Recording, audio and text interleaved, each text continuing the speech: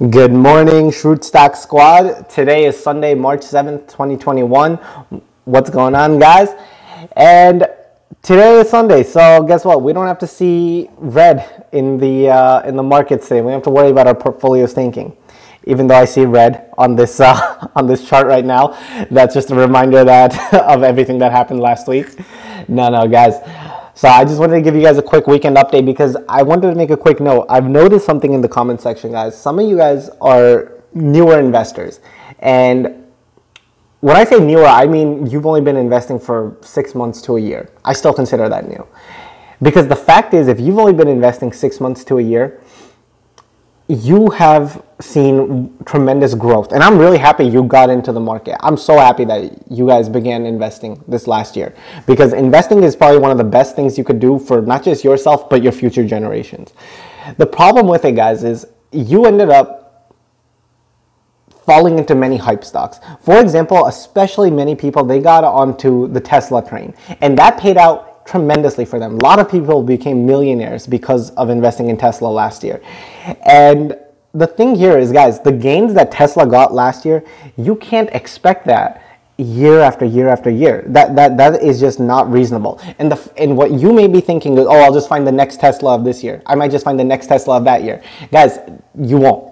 Don't count on that. Do not count on the ability to receive enormous gains like that. This is a slow and steady process. And if you're new to investing, like I said, 6 months to a year, guys, my whole idea is, if you begin investing, you want to find a set of few companies that you really believe in, and forget just that you believe in. I want you to find companies that you use, okay, that you actually use daily. If you use Facebook so often throughout the day, consider investing in it. If you use Apple, MacBook, iPhone, AirPods, consider investing in it. You use Google Maps, Google this. You see what I'm saying, guys? Start with companies that you know of and you use and you actively understand. That needs to be the bread and butter of your investment portfolio, especially if you have no other investments going on in real estate or anywhere else. Guys, that should be your foundation, in my opinion. And then once you have some experience under your belt, then you can start pulling crap like I've been doing with, little bit more risky plays. Because let me tell you something, I can tell you all day long, I believe in Chamath. I think Clover Health is going to be a disrupting industry. It's going to be enormous. They don't have as much track record, guys, as Google. I can promise you significantly more. I am willing to bet much more money on the fact that Google will go up in value. I have much more conviction on Google than most other companies that exist. But simply because of the fact that Google, Amazon, Facebook, you know what I'm saying, guys? These companies have been around. This is not to say that Clover is going to be a bad play, or HOL, or Sensonics. It's not to say any of that. But when you begin investing, guys, you want to start with these sort of plays. Stuff that's safe, that you know of, and you can understand. And you need to understand the bigger concept, which is really why last week it would have came in big help, is this. I want you to understand how to keep having buying power. You see, I did not purchase into many of these stocks last week that were down, okay? I didn't purchase into those stocks that were down, even though I believed in them and I know they're good companies and they're going to do well, because I made my initial investment in here and I'm not looking to add anything extra. But when I began investing, guys, every single week I would put in extra money in this buying power. I'd have an auto pull from my bank account. And the way I got that extra money to go in, guys, is you need side hustles, all right? I'm going to make a separate video for you. That's my next thing. I want to have a list of like 5 or so that side hustles that I've done over the years that have given me consistent money, and it's very easy. It's side passive income. You know what I'm saying? Everybody loves passive income. But the thing is, once you get that passive income, what do you do with it? The income needs to go into here and start working for you. You need to start viewing every single dollar that you own as like a soldier, all right? You need to start viewing it as a soldier, all right? And you're the general of this army, you're commander-in-chief, you're the general, you're calling the shots here, guys. So what you need to make sure is every soldier has a job and it's doing its job correctly, all right?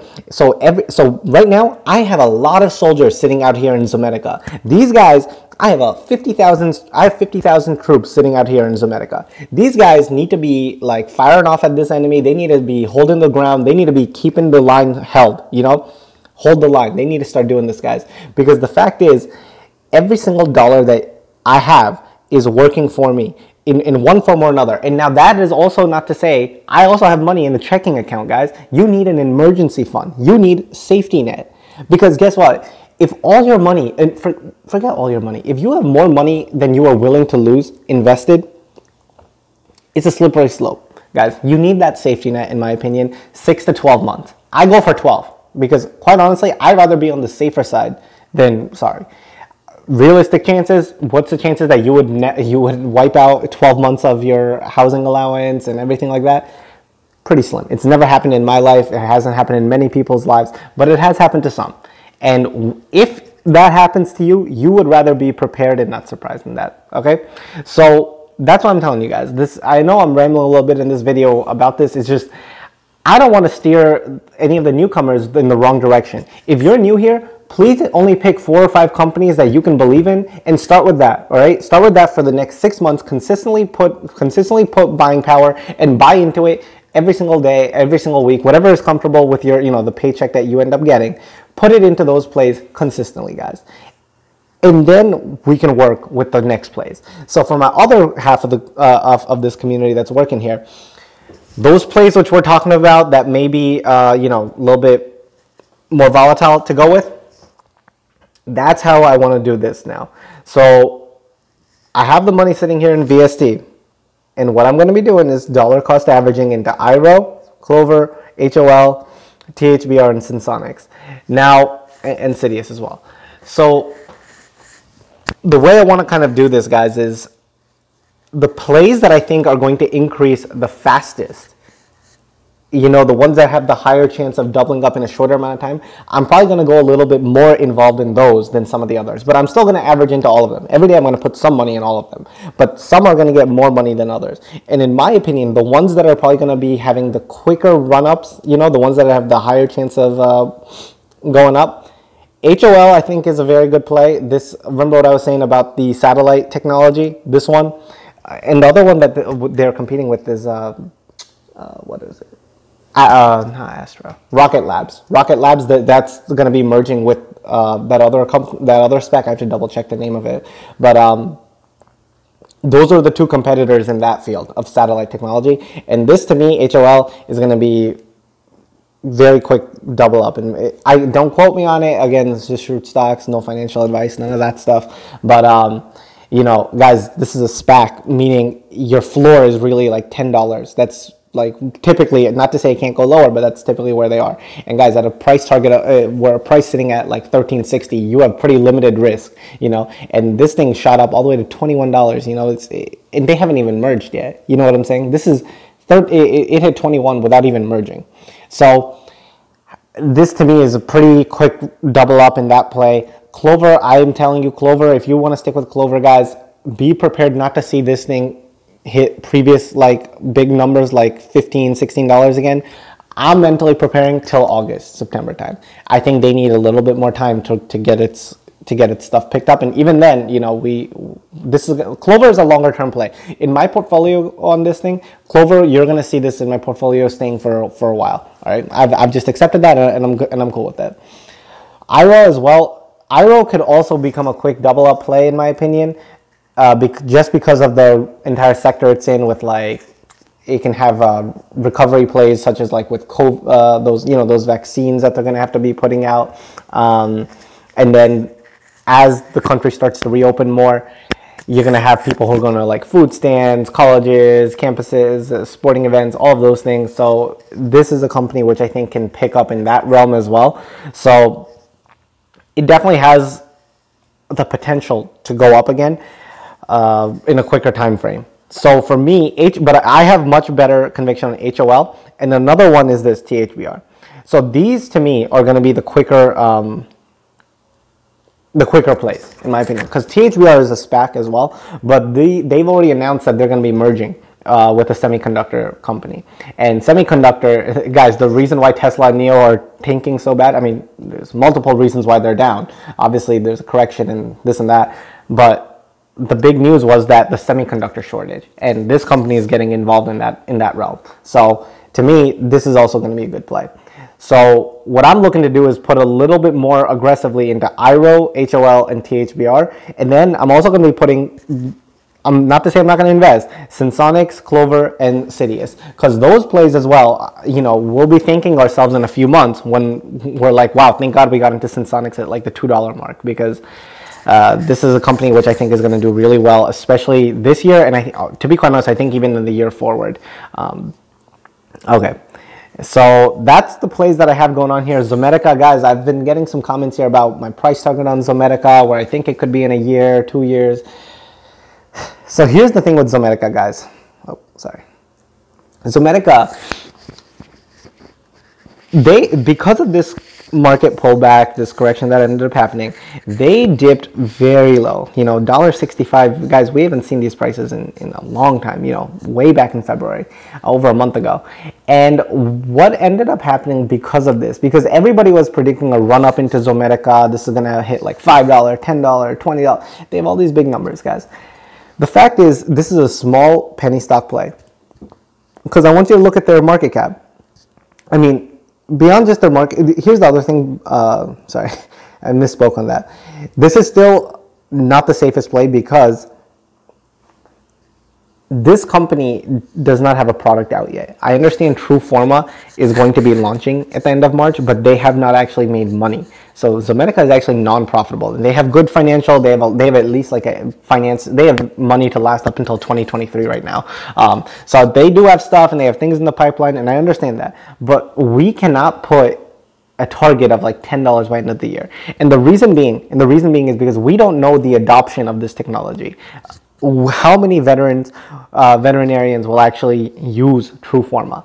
Now, with that said, my opinion of running up into March, all right, at the end of March, because we saw this run up, guys, this thing can make some pretty big gains like that.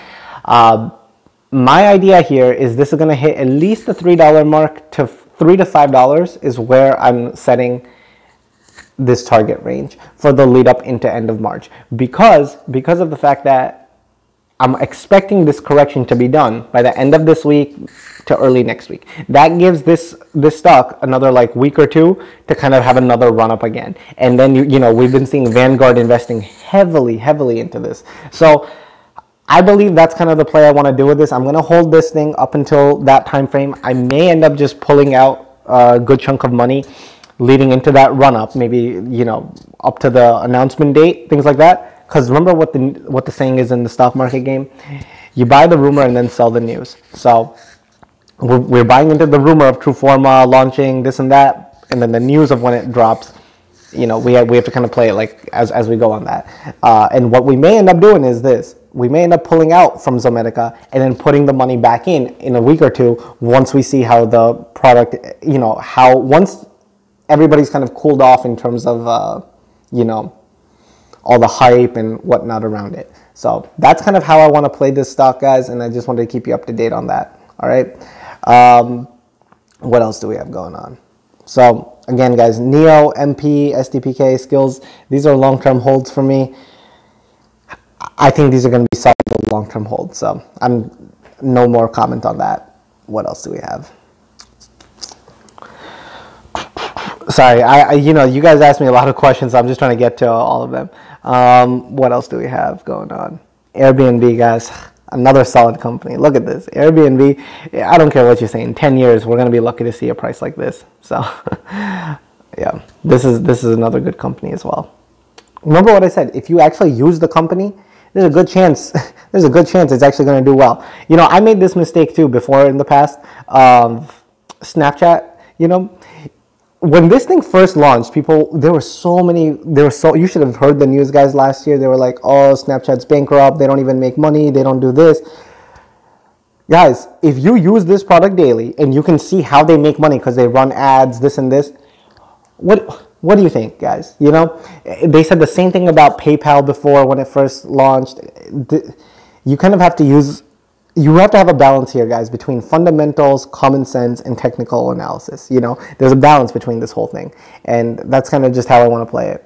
You know, that's everything I have here, guys. You know, Bitcoin's running back up again. I have that link at the bottom, guys. If you haven't invested in Bitcoin already, consider using BlockFi. They actually pay interest on your holdings and stuff like that. So you can actually earn, like, I think it's up to 6% interest, you know, for the Bitcoin that you own. So it's a good play. Anyways, guys, just wanted to give you a quick Sunday morning update. Don't panic, stay cool. This week we're gonna dollar cost into everything that we have, and then, you know, we're gonna ride the wave up again. All right, stay happy, stay healthy, and let's get wealthy. All right, see you in the next one. Bye.